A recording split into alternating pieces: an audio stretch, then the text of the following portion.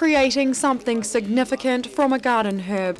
These volunteers have been working hard to craft more than 4,000 posies to be laid on servicemen and women's graves this Anzac Day.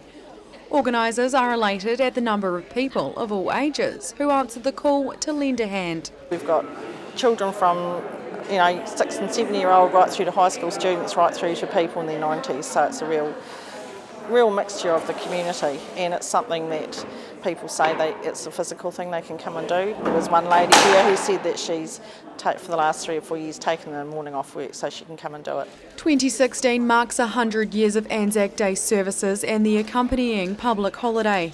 It's also the 100th anniversary of the Royal New Zealand Returned and Services Association.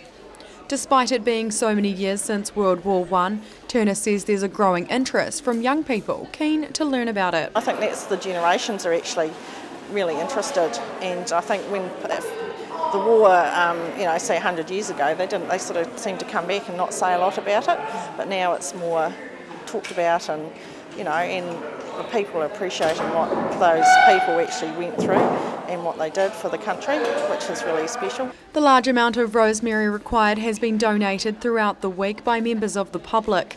In the more than 4,000 handcrafted posies, the herb represents remembrance, while red paper signifies the poppy.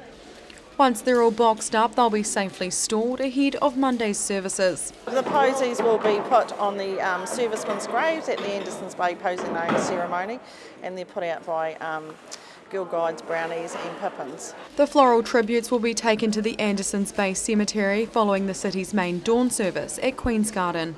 Ruby McAndrew, 39, Dunedin News.